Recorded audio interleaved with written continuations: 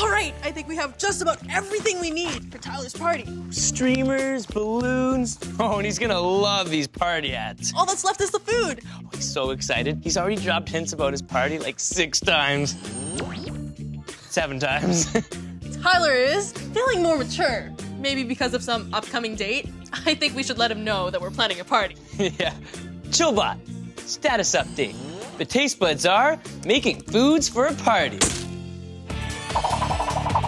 Today on Taste Buds, get ready to make some noise. With foods for a party. I'm going to visit an Indian chef who's gonna show me how to make some perfect party finger foods. Samosas with the mostas. And I'm gonna meet a party planner who's gonna show me how to make a special event extra special. Taste buds! And back in the kitchen, we're putting Avery's party skills to the test when we make something no party should be without. Mini party pizzas. Today on Taste Buds. You're invited to Foods for a Party. We love to cook and we love to eat. We are the Taste Buds. We can't be beat. We're in the kitchen and hanging out to find out what food is all about. Come join the fun. We're always turning on the heat. Food to explore. There's always something good to eat. Taste Buds. I'm warning you guys. Tyler's expectations for his birthday are pretty high this year. More than last year? How is that even possible? Oh, hey guys, you surprised me. Tyler, you contacted us. Tyler, we know it's your birthday, and we're throwing you a party. A party? For me? Guys, I don't want to make a big deal out of it, but if you look under your chairs, you'll find a small list of requests. Tyler's secret birthday wish list. Number 1, no hats. Aww. And 2, no forks. This list just keeps going and going. Well, I better update Lily. Don't worry, she already has the list. She should be working on it right now. No hats? That's a drag. But no forks is easy, especially for what I'm about to make. Indian-inspired finger foods. My friend, Chef Prina, has lots of great ideas, so she invited me over because she's getting ready for a party too. Hi, Chef Prina. Hi, Lily. So we're planning a party for our friend Tyler, and I heard you have some great ideas for party foods. I sure do, but first...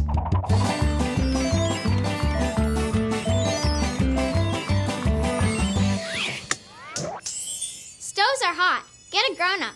All right, so what are we making? Today, Lily, we're going to be making our party phyllo potato and peas samosas. Cool. Let's get started. So the first thing that we need to do is parboil our potatoes. So parboiling is partially boiling. That's correct. So what we want to do is halfway cook them. So we've got that on the heat right now. They're just boiling. Now onto our samosa filling. What we need to do, first things first, is add some oil to the pan. All right. We just want to heat that slightly. And then next we're going to be adding our cumin seeds. And what we want to do is just sort of saute them a little bit until they're a little bit golden brown. Okay. And once we can start smelling those spices, that's when we know that it's ready to add the further ingredients. Wow, what a powerful smell. Oh, it smells fantastic. Next, we're going to be adding peas. So we're using frozen peas. Of course, when in season, we can use fresh. And we just want to coat them with the cumin seeds and the oil that's in the pan. Hear that sizzle? And at this time, we can also add our curry masala. So I've heard of curry before, but I've never heard the term masala. So masala simply means mixture of spices. Cool. And we can also add some sea salt as well. Nice. Next, Lily, we have to add our parboiled potatoes to our dish. And there we go. Now that I'm adding the potatoes, Lily, what you can do is you can actually just fold the potatoes and coat them with the masala. And why is it important to fold it and not just mix it? Remember, they're parboiled, so if we were to vigorously stir it all in, then we're just gonna get mushiness. Now that you've coated all the potatoes, we're just gonna cook it for a couple minutes with the lid on it, let it cook in its steam, and then just a few finishing touches, and then we can go ahead to fold our pastry. All right. It's time to wrap up the party present. Before we do that, Lily, what we need to do is finish off our samosa filling. So what we can do is just take finely chopped cilantro. We just want to mix it in our cooled mixture. So our mixture has been cooled, and now we can add our garam masala. So I know what masala is now, but what is garam? Garam actually means hot or warming. So this is a warming spice blend. Nice. So what we're doing with that is we're adding our final layer of spicing. Now mix that all together. Great, that looks good. All right. Okay, so now we're going to be filling our party samosas. So we're using the phyllo pastry, and what's really important is to keep it covered at all times, because once it gets exposed to the air, it's going to start drying out, and when we go to fold, they're just going to fall apart. And what we've got here is a combination of ghee and oil. And what exactly is ghee? What it is butter that has all of the milk solids, milk residues removed from it. That's good, that's fantastic. Yeah, and just mix that together. Okay, so we don't want to add too much oil, so we're just going to lightly brush it. Just enough to create the 2 layers, and that will give us a flakiness. Great, that looks good. Okay, so next comes the second layer. That's like glue. So Lily, why don't you go ahead and add some of the mixture. Spoonful. Yeah, there we go. Okay. So what we want to do is samosas are triangle shape. So perfect for picking up in a party. So we just fold our samosa, so we've got a triangle now, but we've got this exposed side. So what we want to do is just follow the lines. Then from here, we just fold it down again. Awesome. And then we've got our little flap here. Now sometimes what's helpful is just put a little bit of oil here too, so it sticks together. Just a little dab of it, it's great. And when we bake it, we'll put it the flap side down so it seals up. So Lily, you can put that right on top and just brush it lightly, again with the ghee and the oil mixture. Okay, so now we can continue and finish the rest of the batch off. Cool.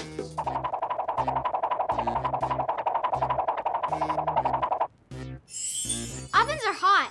Get a grown-up. This is a party I'm glad I'm invited to. Less guests means more for me. Hi, Lily. Hi, Jasmine. What's up? My social senses are tingling.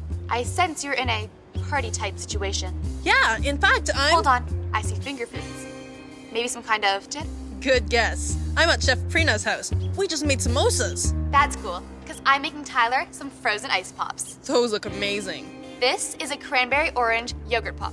Mature, just like the birthday boy wants. See you at the party. See ya, Jasmine. And here they are, Lily. Wow, those party appetizers smell amazing. What's that dip? This is a tamarind and date chutney. It adds a sweet and sour taste to it, and it's available at most supermarkets. Awesome. Let's dig in.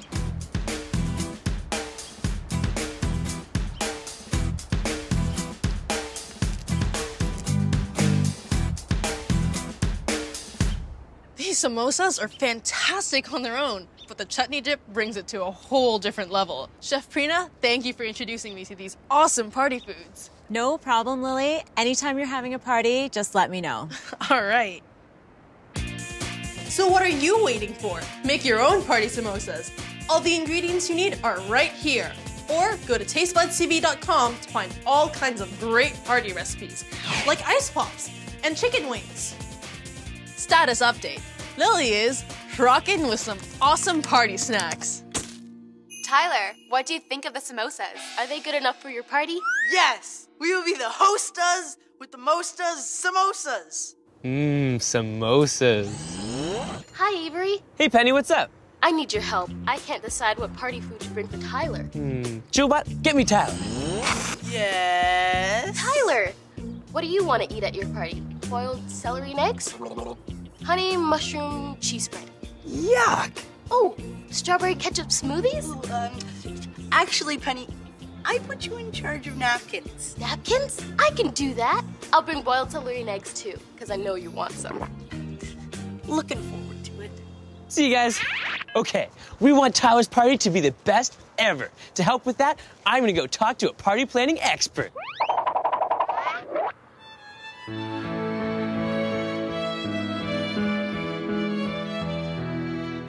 Oh, hi, I'm Avery. Hi, Arlene Stein. Nice to meet you. Nice to meet you too. Wow, you plan parties in this room? We plan a lot of parties in this room. We plan actually almost 700 parties a year in this room. Whoa. So my friend Tyler's having a party. I really want it to be the best. I hear theme parties are popular. Theme parties are great because they give you something to anchor the event around, and then you get to develop all the other bits and pieces based on what your theme is. So what's the theme for tonight's party? So tonight's party is an Alice in Wonderland theme based on the Mad Hatter's Tea Party. Yeah. And we thought that the space itself lent itself to that kind of theme. Totally. So I'm wondering, I mean, food's really, really important to me. Can food make or break an event? Absolutely. Food is one of the key essential items of the entire event, because if you have a bad meal, you know, you're going to walk away from the experience not having had a great time. So, yeah, you need good food. So can I help? Absolutely. Come on.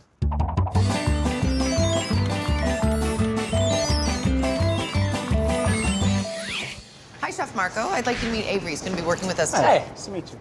Hey. So what are we making? Well, we've got some scones we're going to make, tea sandwiches, and some pizzas. It's a Alice in Wonderland theme, so we want to make sure it'll all go well with tea. So can I help? For sure. We'll start with the scones. All right. See you guys later. See you.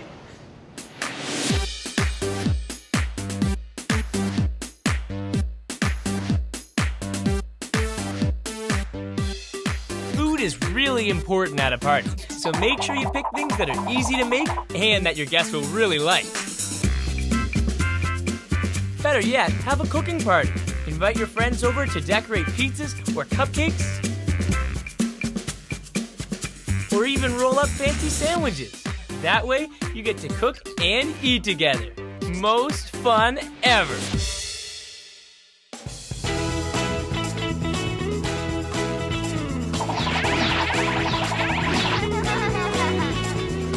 So what's your name? Jillian. I hear you're the birthday girl. Are you having a good birthday so far? Yeah. What do you guys dress up as? I'm Alice. Alice? I'm Alice. Alice? Alice. And another Alice. 3 Alices in a row. That's why we wanted to do it. What do you guys dress up as? White Queen. White Queen. 2 White Queens. Cool. I'm a White Knight.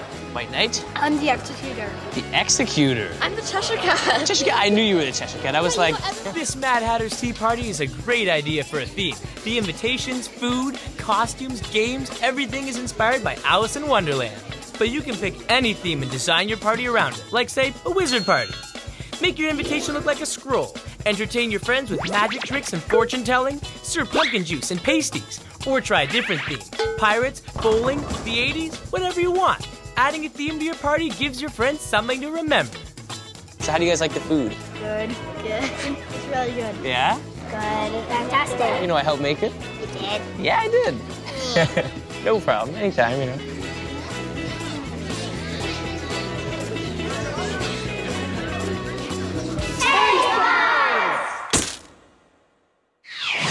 Hey, Arlene, I love the costume. Thank you. The party's a hit. Thank you. So tell me, what's the most important thing to remember when you throw a party? Well, you want to make your guests feel special. You want to make them feel like they're, you know, a significant part of your event. You want it to be a memory that they can keep, and it'll last for you and your guests. Well, thanks, Arlene. Thank you. Bye, everybody!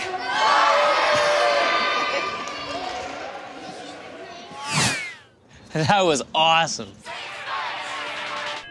Hey, Avery. Whoa, Tyler, are you shaving? No, I just wanted to see what shaving cream felt like. Getting closer to that big day. So, have you decided what you're making yet? I think so. I want it to be a surprise, though. Oh, I can't wait. Tyler, that's shaving cream. No, actually, it's whipped cream. I'm not that mature yet. See ya. See you at the party. Okay, time for the main event. So, Lily, what do we cook for a guy who's mature, but not that mature? Well, I was looking through the cookbook, and I think I found it. Hardy Party mini pizzas. A classic meal you can hold in your hand, yet these will have a sophisticated edge. Sounds good. But first...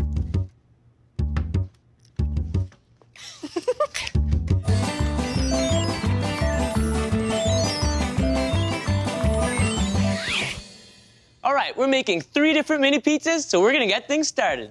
First, the dough. We got this whole wheat pizza dough from the supermarket. And we already rolled it out and added the cornmeal. The cornmeal will keep it from sticking to the tray, and it'll make the crust extra crunchy. Totally. So we're gonna need some roasted tomatoes and roasted garlic. I know how to make roasted garlic. All you need to do is cut off the tops. Knives are sharp. Get a grown-up. I love garlic. Put them on some tin foil, add a bit of olive oil. Olive oil and garlic are made for each other. And season it with a bit of salt and some pepper. Now I just have to wrap it up. And that'll keep it soft inside. And it'll make it super easy to squeeze out later. All right, now for the tomatoes. I'm just gonna cut these in half. Nice. Look at how juicy they are. And then I'm gonna put them facing up on the baking tray. And we added some parchment paper so the tomatoes won't stick to the tray. And make cleanup super easy. Now, drizzle a little olive oil on them. And a little salt. And a little pepper. Can't go wrong with pepper. And a little brown sugar. That'll bring out the sweetness. Right, and it'll help it caramelize too. Perfect. And now they're ready for the oven. Then we can get started on the pizzas. All right. Ovens are hot. Get a grown-up. To start, we're gonna make mini green peas and ham pizza. Yeah, I learned to make pea sauce before, and I thought it'd be good on pizza. It says in the cookbook to sweat the onions. By sweating them, we remove the zing, but keep all the flavor. Stoves are hot. Get a grown-up. I'll add the butter. Butter will give it a rich flavor. Just squish it. Oh, look at it melt. All right, now I'll add the onions. And I'll add some garlic, your favorite. Now we just cook them until they're soft. Is it ready yet? Nope. What about now? Keep stirring. Oh, are the onions ready now? Nope. Look, there's moisture, so it does look like they're sweating. It smells so good, it's making me cry. Maybe it's just the onions. Stay strong, Avery. All right, I'll season it with a little bit of salt and a little bit of pepper. Is it ready now? Okay, I think they're soft. Yes! Time to add the peas. And all of them go in. That is a lot of peas. Oh yeah. And once they're nice and hot, We just add the milk. And it's time to sauce it up. when it comes to blending, it's up to you how smooth or chunky you want. I like it smooth. First rule to hand blending, when it goes in, it stays in.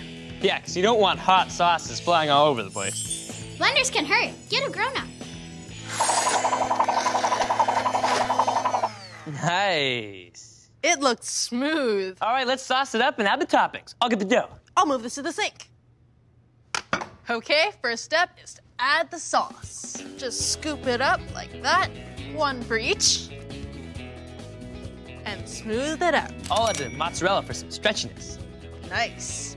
I'll add some ricotta for the creaminess.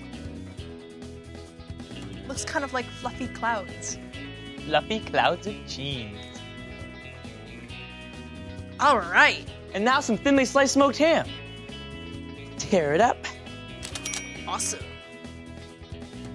And last but not least, brush on some olive oil. That'll make the crust nice and crispy. All right, these look amazing. One pizza down, 2 to go. Next up, sizzling spicy sausage mini pizzas. And the roasted tomatoes and garlic are cooled down, so now let's dress those spicy sausage pizzas. Now for the fun part. You just squeeze the garlic out. Nice. That's good garlic. All right, and then you just mash it into a paste and spread on the dough. While you do that, I'll cut up some jalapeno peppers. Chili peppers can burn. Get a grown-up. Are you leaving the seeds in those? Yep, the cookbook says, more seeds, the spicier. We want spicy. You can really smell it. All right, we're using aged cheddar for a flavor kick, but you can also use medium or mild or whatever you want. It's up to you. It's raining cheese. And next, sausage. These are fresh sausages. I already cut the casings off and squeezed the meat out. There's pepper seeds in that too, so it'll make it extra spicy. Now I'll just add the jalapeno peppers and then brush on some olive oil. Olive oil to the crust. All right, we're done with these. You should probably wash your hands. Yeah, definitely wash your hands after using chili peppers. And now for our final pizzas. Tomato mozzarella mayhem. It says in the cookbook to cut up the tomatoes and put them on the dough. Wait, no sauce? Nope, the juices from the tomato will really flavor the dough. Ooh. They're really slippery.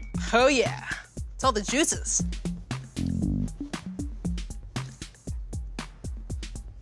Nice. Next up, buffalo mozzarella. Made with real buffalo? Very funny. It's made from buffalo milk. The difference between this and regular mozzarella is that it's softer and it comes in water to keep it fresh. You can just tear it up and put it on the pizza. Ooh, it's fun to do. It's nice and gooey too. And if you don't have buffalo mozzarella, you can use regular mozzarella too. Okay, and now we just add a little bit of pepper. Really give it a kick. And then brush it with some olive oil. And it's ready for the oven. Can't wait to see the look on Tyler's face when he sees these pizzas.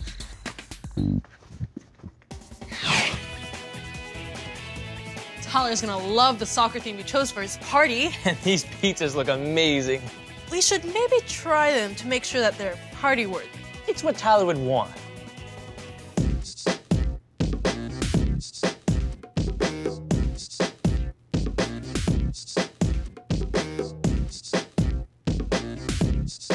The sweetness of the pea sauce from this pizza mixing together with the smoky ham is just amazing. And that garlic sauce was a great idea. I think the spicy sausage pizza is my new favorite. Don't speak until you try the tomato and mozzarella pizza. So good, especially the fresh basil. Happy birthday, Tyler. Busted. You guys made me pizza? Well, we're just seeing if it was good enough for the birthday boy. They look it. I'm all over that green one. I am so excited for the party. What are you waiting for? Come on over.